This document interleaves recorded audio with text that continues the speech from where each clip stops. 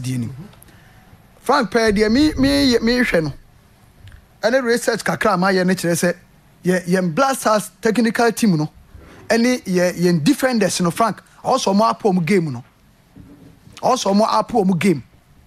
Also technical team no so no performance Frank get so mo pagem. And yes I de me hu no enya papa. Your goalkeeping department goalkeepers near do mo kono Frank. Omo performance enye emwa enye just on person obeji atum. Your goalkeepers near do mo tournament. A country raising good goalkeepers. Even 206, 208, 2010 goalkeepers ya do mo call tournament Frank na bad. What you say ole leni Samia Jemu. What you say na ye good goalkeepers. Eti about be do level say and the goalkeepers at almost tournament the Frank say 4 goalkeepers and a coach name wo na hwe stars no Jojo Wala court the last 20 matches awabo the last 20 matches awabo no wa consider 23 goals 20 matches 23 goals wa keep just 4 clean sheet 20 matches now number 1 goalkeeper keep just 4 clean sheet consider 23 goals. It is a game will be a shane broso. Game will be a shane broso. And I bad at the Magana. Say, yeah, this said goalkeeper, air tournament, or say number 1. Frank, and you good, and for more minor. What I say, Lawrence Atizigi, last 18 matches, I will consider 39 goals. Lawrence Atizigi, a second goalkeeper, the last 18 matches, or consider 39 goals. Just 5 clean sheets. Just 5 clean sheets. And one team keep it. And we number 2. I didn't call AFCON. We you need to say your good goalkeepers. And then I catch you say Manuel Neuer the Germany World Cup. Can the performance that time? Yes. Ika Casillas. A guide. A year Spain. I don't be World Cup. Can the performance? Buffon at the Italy at the World Cup. Can the performance? What I say? Good goalkeepers, omu teams no, perform it. Yeah. Both country and club side ni nyina Frank. Good goalkeepers, omu teams, team achieve bibi. And yes, I mean, they have to forget Champions League. And I know one. Say one. Yes, Sami Bate, Sami Bamako. That time, no, or your fantastic goalkeeper of Ghana. No any size. What I say? And for time I could have Confederation finals near the different goalkeepers.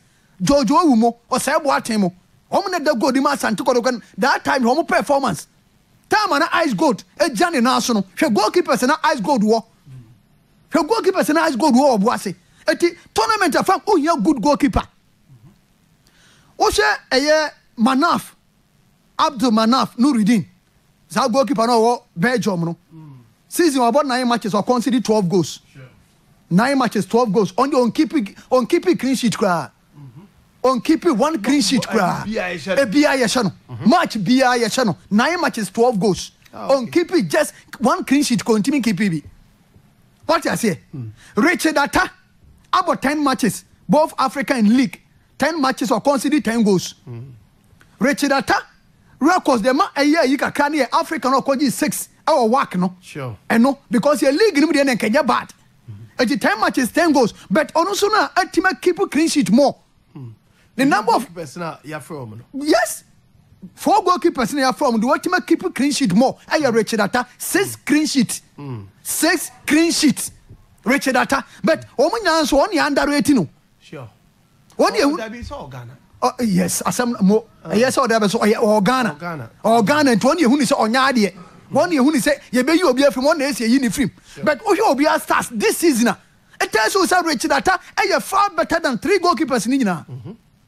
Richard Atta are far better than 3 goalkeepers in India.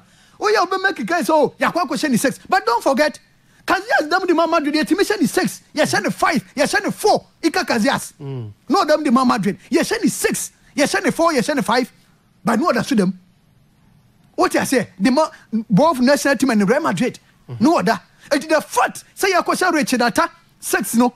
And make anything a year away from no the performance no. Frank, for now, goalkeepers don't call you good. Per almost stars, yes. Now, Frank, the other man, you can't goalkeeper be good. Oh, say your ability to keep clean sheets. Asam no aka no. Yeah. Asam no aka into goalkeepers na coach ni da pay almost starts this season no. Richard Atta na your best. Richard Atta na your good. But yeah ko no and tina me share that share you say omo ko mo nkwa ma bi say omo ko yin afem na betena fie because we local goalkeeper. I had the tournament the 4 goalkeepers. Anti phone say me ensa na free approach ba betima yibi afrim. Ada Richard Atta nkwa na omo nyi bi mfrim. Eti Richard Atta na ese yin free. Me say omo nyi bi mfrim. Okay fine. In a tournament the 4 goalkeepers na go. Okay. Any asem bi ani ho. But the woman say all see a difference in here adwuma ye. All say Daniel Matemu. Frank also mo de mo double no. Sure. Because idea somebody so mo team say your goalkeeper ni nya de. Omo fa sa adwini so mo team say the other goal mo de man no onya de. Ne goal no we concede no e too much. Eti possibility say goals bomb ye no kon so ba ko be se no e wo soro. Pe goals o ma concede no. E chese o de obi akokotuma balls me no kon so a e chese ba ko be se. And it is a way defender idea ba ko so team say ye nya adwuma nkofa ye encover ye goalkeeper because your goalkeeper ni nya de. Ye ni good goalkeeper. And he say ye di ko to ye say your goalkeeper e do de obetima boy ye ni a e chese Ghana afrim. Yes. Say the editor say you a good goalkeeper until your tournament. A do the other goalkeeper no betimi as Sevilla Frank a chese Ghana film per the omaye no. And a yare ho e the man of my Ghana. Say ye tournament near this goalkeeper so na eko. Na say Senegal for the other go on your friend say. Mendy and neighbor. She goalkeeper on the neighbor. Mendy no. The Africa Ghana be show. Say the Ghana the show be say Ghana the say Kotoko ya kwaje. Say Ghana the say ya kwaje afcon no the aba. Ni akọ says kan ya betena fie. Enti ya kwaye Ghana ye be show be ni akọ yi na betena fie. Preparation no say the truths are here. Team reach abo nim the akọ we can you bet abo ani kwa animu. Yo. Me da si. Enti Frank and de me de ba ho no. Coach no. Ase man central for ma ho. Frank eniema we na abrofo no de BT local coaches no. Discipline out we no. Frank we ya na abrofo da biom de wosoro. Ese yen local coaches no. Because 2015 manage super na call Avant Grant. You dare not. You dare not, Frank. Scrutiny tight. Our Blasters camp. But number of occasions the local coaches in lead the Blasters akono. I want them to say central market. I want to say a jump. No answer we room no way free. We room no way free.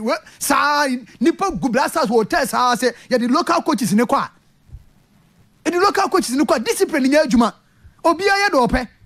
And the footballers me importing my yard omoba.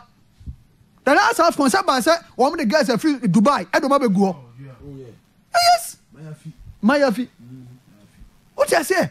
One of the Mayafi oba go because discipline in camp because a local coach and a da omano obi anso obi anfo obi anyawe but abrofo no and the discipline ayi ne ba ho no mpe na ne ma asesa o camp.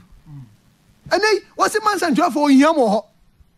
Oh, yamo, yes, Ubertimi ako, but menko disturb you because some go kwayo majuma. Oh, yeah, Jenny. Yeah, Jenny. We overstep our boundaries, and you feel say the team no, I don't know, say any control team no. Me have been into Blackstar campaign 4 times, but I'm trying to be any person Kotoko. Yeah, too much, Frank. The coach is damn right. When you say Van Gaal, he did thing. Yeah, Step one of the chance we the same thing. I think they know the culture of our journalists. Because I don't think you call camp. Some boys no konya peace of mind. No more for my boy Juma. And they say yeah, ko peace na like the Dennis alcohol ma. And na camp from camp so also yede. Camp from ko e panem fa so Kotoko ha. Etimi movie say me ko be poso. Or ko be poso because o pese onya peace. On pe ko ka bia wona sum. O performance ne sesa. What you say? Sir. What you say? To say the park and the park and so no. I Kotoko dia. Because say tie bo no Kotoko ni. O Kotoko ni. Etu ono Kotoko ba be hye na nya ne ya. Ono Kotoko ni the uba ba bo timi ka se ro be hye bia nhye. What you say? Ono na Kotoko no adware ne free travel na senti. Ade potoye ne park ni so obi anim. Eti enu sa ne ma no de Frank e wo ho. What you say? And yama we are now about fundipity and local coaches, you know. And I guess local coaches, you know. Ebe siani ma e chinameba be ye pempe wo mo. Malam ya yenti e chinameba be ye pempe o local coaches. And this hard year we. Who say malam ya as at no man contract. Oni sa o ye man keke. O de china. Yeah. I mean, for message, I think I have Black Star discussion. From Michael Baby Onema. As it shouldn't it be an headache? Our voice as a nation proud to the AFCON that our best players aren't performing and their performance keeps dipping. Temas Tepate isn't performing. Before the injury of Kudus, he wasn't getting enough playing time at Ayas. Mubarak Wakaso hasn't featured in 23-man squad of Shenzhen FC in their last 7 games. Man, you in the 23-man squad, not 18. These are worst squad we have paraded to the AFCON in the first time in 15 years. And our best will be mid-16. Okay, Michael Bibi Nima. Yeah, when Mike bet my drink. But Kudus, any sense? Yes, or more ball. Tag so many bao. On the set, or see, because 1.5 years, a prank and a player no, a player in the club will never know the home town in crying here. Back fitness going to be. Aha, it was cyber time the knuckle. And I was sweating. Edding, Africa boy ding. What the Afcon board in power. What I say, and player in your fully fit. And Africans are physique and it was so. Yeah, an African, I know, Afcon I am physique and it was so. And when him Afina me. Now, our Fenejans would not a difficult. It be all man. Yeah, so what you say. Sounds so, and your friend is saying, I could see. And just a good, there's yet to be any to could see. Now, I told me, Omen 13 a different. Say a corner, Tepa Teform, and they say, Kudus, and Kobe. And then play about Afina quite so no more Magana, the one and ask someone dancing, yeah, on the dancing. But Kudus Mohammed, and the Tepa, and for now, Mukai and Blast us. And he said, Pateni form. Let's say Kudus and Sufi Premu Neba, a Chesa Ghana, and headache, sure. Also, you limited expectations, no. Frank, also you're limiting the power. Because all tournament now, Murphy's Mena or minor need that almost. What I say, I dear walking. Wakaso dear okay. Yes, I know China is so be more 7 games. Be more. What I say, and when China could be more. I have who some the more minor. I have a wholesome, yeah. Say last AFCON the run of 16 year free. 1 year with a group going to qualify. But the 3 years a group no more for. I had any more can be free. Matis yet and so man from Mancan, the Chelsea player. Ah, said your mom so more squad. Yes, so man naming Anka. Ah, so more squad, they be a we are the same. What I say? Yes, and look how we see good. Local place. Yeah. I said, yeah. Club side they perform. I perform. Pick your man and your problem. Yeah. Bang your problem, Ghana, your problem, bebre. Yeah, you better trust your kwaji, sa, near called this cania saba betnefi. Oh, yes, we are Ghana, dear, young penno crow, mind young penno crow. Because, and no crow woman say, so over Senegal squad on neighbor. Over Morocco, the crow woman. Over even Nigeria performance, over Egypt for no more yana, Cameroon for no performance. Let's say Algeria can scrap me more moody. Let's say a Transcasia project tournament in India bar. Yenina so pani dear. Yenina, I don't know, Gina Centini, Quajana said, the day you tin Yakoji. I am million no Gina Centina Ghana for your hope, say, Yakoji Afcono, and I the day you untia. And I nationalistic, I mind into Yankasi Yakojisa. And untia. Because me here to see a Frank. No cray about coupe. Me who can Ghana before say about AFCON. Yes, a football. And me jetum a football. The be able to me but more than football, Frank. Who here qualities? Who here qualities? Who goalkeeping, who defense, or Melford, or attack, or technical bench, who here qualities, Frank Mamin coming on betting issue. Frank, yes, sir, no, I am proactive. Now, Omadi can anya hint, no. Say, Unity FC, no, I be come Chelsea. Yeah. Match, one so bet me the trap because I norm, I was bravo. Bet, no, baby, but bravo, not Jomudi. Sure. What I say? But I mean, naming as I don't mean how, almost it's hint, no. About it, but let's say, I mean, who cares somebody release in the back. Now, okay, be on almost stop, I'm say, basic so. Make the chief coming to me in a flat. Club say we are monitoring here from the grounds. FA Cup matches. Because now Chelsea ne a unity dia ko. Is on medal so. No yes na so kwaku. I say one more twem into the mad be say. Ebi so ana the main empenifo no muni mu. Omuni ho hwe. Ebeti aba say players na akasa no odi ase. Players na ene bia omo esusu se ombeso mo ye. Na team na kwa empenifo muni. And 2 years you are dragging the team into the mad. And you can feel say come here the flatter. Ebia ya pick grounds no. Na feel say ni na continue. Teams are one match no. Munchye me betchum se bia mo ye betting no ye betchum aso ye be mu se ni ade ande kamejitum there we cooperate a yibi person cost 5 Chelsea o go mani mase no the bet enko what you say edu ba bia ya nesa nka efe no eye no general statement say ya monitor hunu say betting mo guso amo ye enu ti no obi anya steady me Frank me bo maba so ye attempt na o ma make some say bi o mu ye bibi mi ehu say o mu emu o ma ni ngusu no eno tira me ball ma so but Frank the fact say me ball ma so no so ntire say o say me toko say me pampa efe no sure because Frank the entia ye the prison e ba ye ne the court ba ye no ene say wo ti wo betima twe sika ni tuo akoso obi sa kwaji ni sika e de aba obra e de agi woni but wo dwene say me koye ne ye chime a ye de me court be jeli me etimi me nya sa de no de ma nipa emmokro no de ma nipa ni boni bebrebe ka awudie mpanyifo se enteskoko wo bia num bet ye ja to ne atifita e wo bia trim obi abetima twetuo ene se kan akọ bank akọbọ kro no but wo dwene se me koye sa de ne ye chime a ye de me betum etimi nkonkoye no watena se din obi abetima twesika to obi ti da kwaji sika duro but obi se me kotwa ne ye chime a ye be jeli me ya ma agime fa ahode de afiri mi nsam ensuo mu na mi hu awia ensuo beto a mi hu de me hu ni se awia ma ye hyehyehye na ba me hye no edem mo na me hye na mi hu hwe no ehwa ye hyehyehye o tete ya jo fa ahode enti obi anso pe freedom e wa asase so Frank enka ye enanka ice gold any internalize ye no ka efe na tima ye bibi wo ho a ka Frank clubs me bo hu enka be bo clubs ni hu enka either officials or when about mo yes ani man Frank enka me bo hu mo nyina be bo hu but eba ye ekọ afi ye ni entiminya ye mfa asem ne mabonten ya bo match ye hu so okobrane atima bobo de ahye ne ho ya friend wa ka se ani say the course abesi na ye ntimi mfa very time mabonten na ade acha me nkonkoye ade acha na me ya me so because kwaku ye ne nya ne hwe na kofi de koye ne be na aboni hu enti me di kan cite example say the entire court ewo ho no the entire prison ewo ho no say wo ya ade do kwa kwhye enti next time obi kwa kwaye a esabi as the talent dem others say me so me kokoye bia Frank e dem kwa kwhye ho e ho nso nya ba bia me ho freedom but we dey obi aye e kwa afi ye te ho ye ntimi emfa ye nansi fom the fourth say man for wura mu because of nkrofo players about ma affect wo mu nti wo mu ye nte say efe mu nka mu nsangu mu ho mu for di mu arms mu mra ni nya adwuma.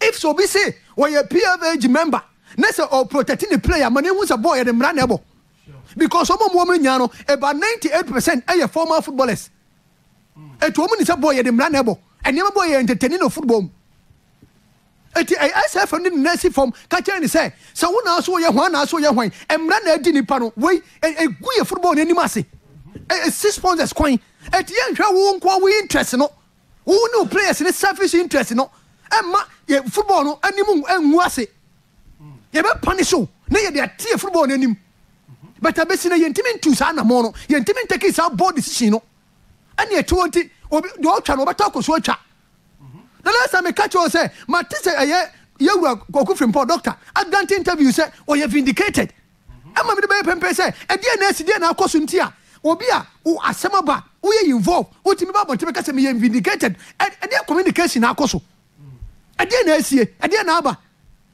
decision man ya take wo hunti a wotimi ye board be grant say interview no and as at now decision ni ma chese bibia koso a chese communication akoso a chese aka chese oye free on the club wo ye son o chese enti ade eche obi kwa akoye ade eche obi kwa akoye statement now de be ba no any integrity officer na enko ba bia do obetwa o me fix e ye class na nim say fix match and omo na omo ye ntantan yeti onuma na match fixing match e kwa na mo fa so na mo ton mo match si na nya mo ni defenders ne ton na woni defenders ni goalkeepers ne ton ya center back ni goalkeeper no no mo ahyehyɛ ho no ano aya wo Clemens ball na ball no ane nan keeper so wo to no de ne nsa na gu ne bo so be stretch ne nsa o de ne nsa be bom na ne nsa tata ne bu se ya yes ne nsa tata ne bu se ya nti bo o be se ball na hye no da ho o munim de o maye yes o munim de o maye I don't think I feel make sure say asem na da ho no frank o mo de decision be ba mo de verdict ne be ba bontin na bon krofo hu sa de ene ma men komanim sa na wo kan de ya sa na wo kan de ma men komanim sa na meka gogo ya no man be 8 frank Richmond ayi hands of for so be so omo renew the contract omo to omo bo adai omo to omo bo ye wo player bi o ho a the contract ni ye money nu ba bia ne ya renew the amano what you say you nu ba bia na ya renew the contract no e the amano but players bi no ho frank also to obo me advice has to folk from panyin for say omo to omo Richmond ayi ho because since omo kofa no from Wafa e dey buy no frank boy no to me until me convince me say you good enough until me convince me say you good enough for how to bet me money ato no so enti because of no performance chinchina ye man contract na bi mo ntomo bo kakra because Richmond ayi e wo ho ansa na ye kofa Richmond atade na ba Richmond ayi how to focus for if we Wafa de ne buy ansa no mo kofa eye Richmond atade na ba Richmond ayi Richmond ayi performance obai enkoye enu ti omde Richmond atabae tio ne performance no obai no enkoye enu ti ekofa Richmond atade ne bae tie edu babi na sa atani ho instead se bema ayi ababeda no se ayi o se ayi ababeda no ayi ababeda no frank yetimi ma Benjamin Mensah old Benjamin Mensah ababeda yes Benjamin Sampanyu has anyame the time you so old the man say has for no so mo de coaching course yeah enti where that some use man what you say senior frank o te wo na senior man ababeda go nim eti anade a chine se wo so akoda one match nti me command contract frank monto mo kakra media me expect out of folks say see na so mo ye no atabeba na nsen ya say they were walking enche but also woman left back and then woman center back bako ehwo na so mo focus how to focus ehia left back bako how to focus ehia center back bako woman focus o but am I fair to ayi because seriously maybe who said the performance is not that bad. He is a very good goalkeeper. Keepers there. Oh, you good on. Oh, yeah, dear. Me de onya de sama me. No. Onya bad but onya de sama me. Me ba o Abalema saw a mistake so Kotoko. Oh, yes. Is he still not keeping the post? Are you moving mistake? God the best. Where they are, they'll do mistakes. So they are saying. Are they still not keeping? Last season Abelo was starting so yes, I said do a bomb benchino. And now ready. So o started so you do a benchino. And then yes, Abelo we can so have one now because Martin come say yes omo catch the coach ni say a project for Africa and Africa now go yi and Africa one come you who the entire yes you who the entire so talk to them also mo be so chance this season just about 9 matches was 5 said that lad could have been last year season ni nyina no oh yeah said that lad da ka kan ho tournament go be ko 9 matches o ti say ntimi dey frank kono minim Richmond a performance no ntimi convince me sir the coach will work on convince me sir charge on them no Richard Bedu Africa no kwaje form and them come here man tablet because you know anke bia ko na beda because want me can say me ko na beda it is no akoda ba ko pe no wa ya dia ye hwe ne kakra na Ogum ye hwe because how to go back to Africa don't forget no Richard Benjamin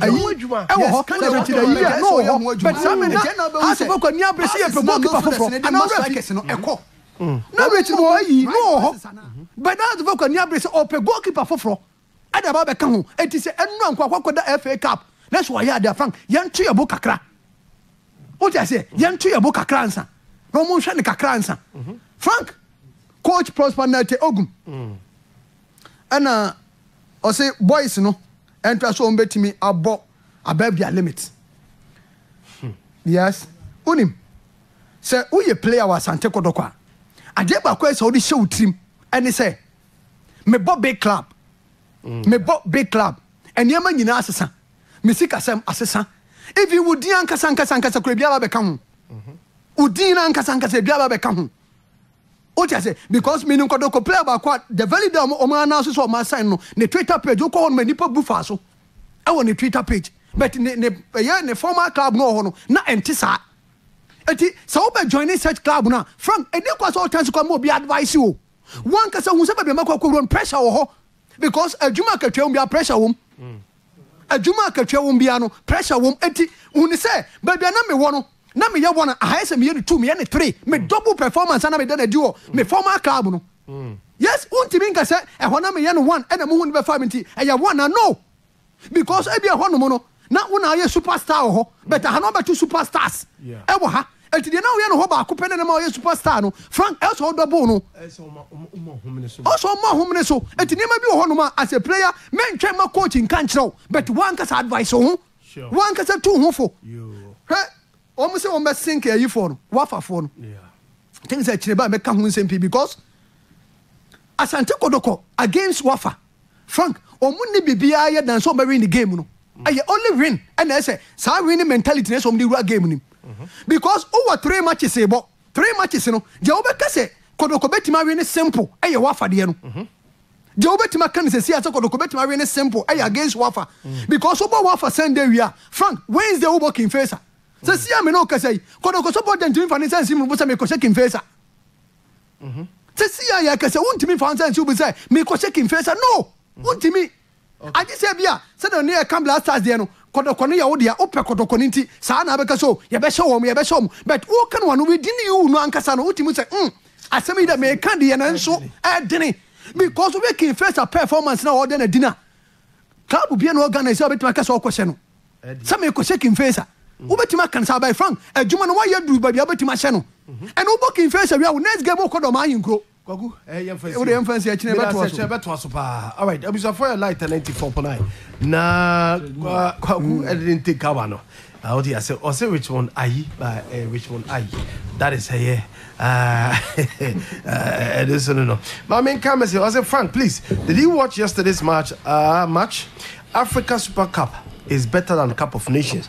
Ghana is going to be it's going to be difficult for Ghana to reach the final. I am Prince inside Abinchi Market. Prince Capone Mensa. All right, the best I'll say, you guys are doing fantastic. That is the message. Now I'll say, Prince Akawasa said the good goalkeeper statistics we just released has shown the shoddy work done by the coach. Apart from Richinata, the rest of the goalkeepers don't deserve to be in the Black Stars. Christopher Ni Aiti, watch.